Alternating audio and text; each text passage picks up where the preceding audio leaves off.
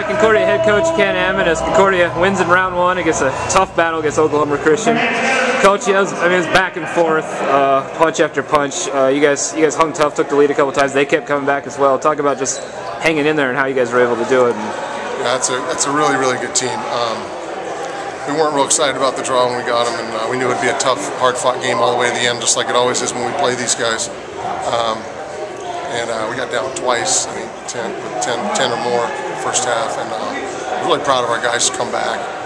And couldn't say enough about that. Our seniors played great today, and Donnell Pfeiffer kept us in it. So I'm really proud of the effort as a team. Yeah, great effort by your seniors, especially down low. Tommy Granow holding his own against a really talented big man for them. I think he ended up with 28 or 30.